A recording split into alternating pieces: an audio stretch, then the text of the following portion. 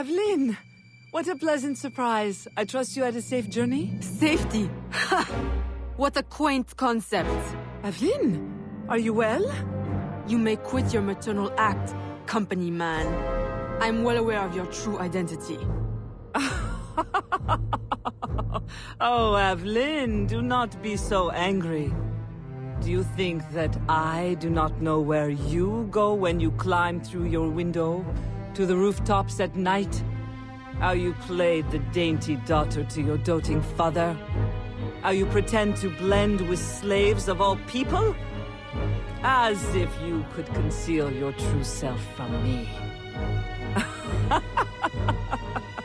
My dear, sweet stepdaughter, you are alive today because I needed you. Because I still need you. For what?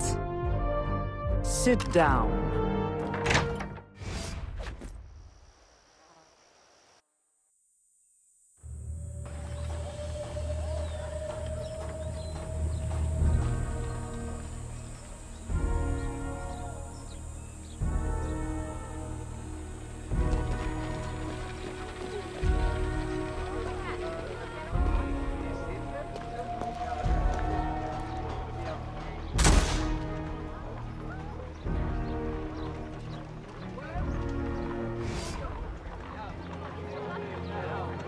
A little late for that, don't you think?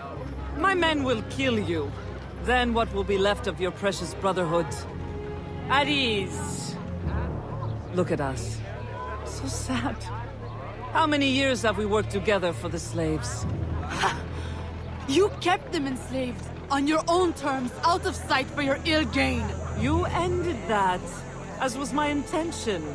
Monsieur de Ferrer had different ideas.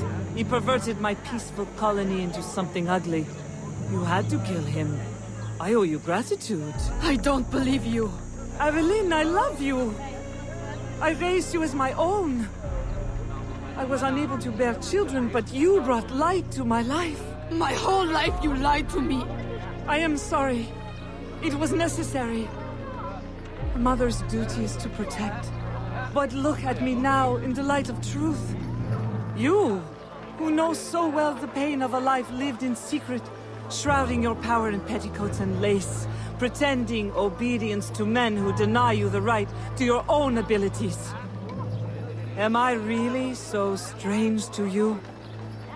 I needed you to quash the terrorist elements in my organization. I need you still.